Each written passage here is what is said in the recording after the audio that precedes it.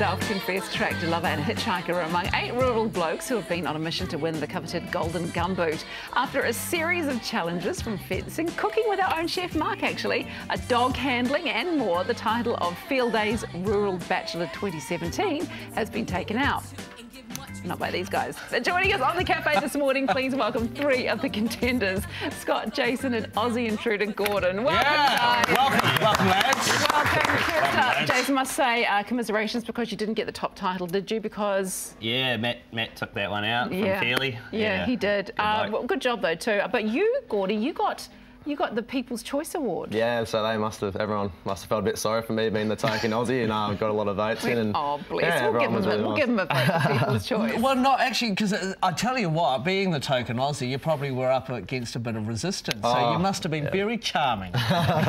Everyone was giving me a bit of stick the whole way through, but it was all good fun, and yeah, I was really lucky enough to take out that title. That's pretty exciting. Now, Scott, what do you reckon that Matt had that you lagged?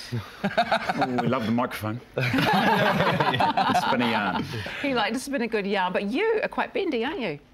I do a little bit of yoga. He's a yoga instructor. Wow. So what's actually your role in the farming industry? What do you do? Sheep farmer? Stock manager on a sheep and cattle farm. Okay, cool. So how do you fit the yoga in amongst all of that? A few downward dogs in the paddock? A few down dogs, not in the paddock, no.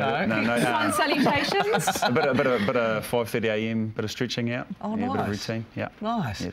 Okay, and Jason, how did you end up in this competition? Oh, it's a heap of peer pressure, really. Yeah. All my mates and that started tagging me in it when that came up on Facebook, advertising for the Rural Bachelor competitors, and yeah, they just let loose and you got to do this, give this a bash, this is all you. So yeah, here we are. All you. So what did you do? Like, Gordy, what kind of things, what were the challenges that you had to do? Well, a lot of the challenges I've never actually had to do before.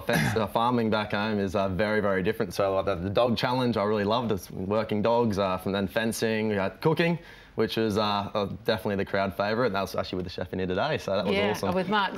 So you say it's different to what you did at home. So so in Australia, are you actually in the back and beyond?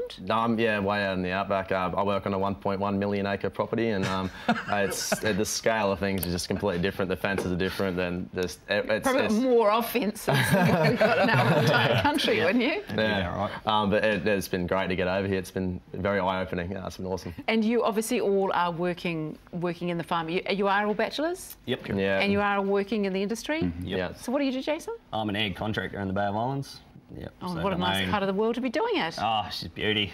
Hard to work when you've got a view like that every day, so yeah. I can imagine.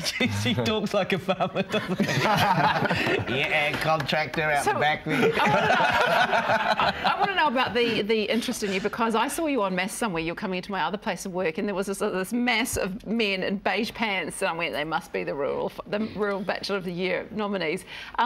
Did you have much lady interest? Oh, look at them now. Why wouldn't you? The ladies in the control room are picking which ones they like. Not just the ladies too, actually. No, we've had, it's been actually quite, we've a lot of interest, especially with Facebook and stuff. We've been getting a lot of messages and a lot of friends requests. It's been really quite hard to keep up, actually. Are you accepting them, or are you having a look first, and what are you doing? Like, oh, no. Doing a good draft. Good draft out. Picking and choosing. Mainly the ones I know. I don't want, fill up Facebook with too many crazies. Okay, so I'm going to go through you one by one. What was your favourite part of the competition? What you learn, the bit that you'll take away?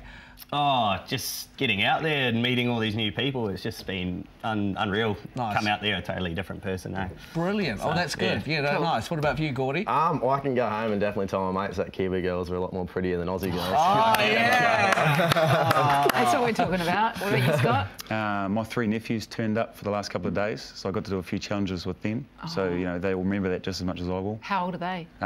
6, 7 and 8. Oh, that's so awesome. And no doubt you guys would recommend for next year that bachelors get in there and give it a go, because it's a lot of fun by the sounds of it. Cool. Nice. Awesome. That was so great having you guys in the studio. Yeah. Best of luck. Thank you. Thank you. Good on you for having a go too. You never know, you might find love too.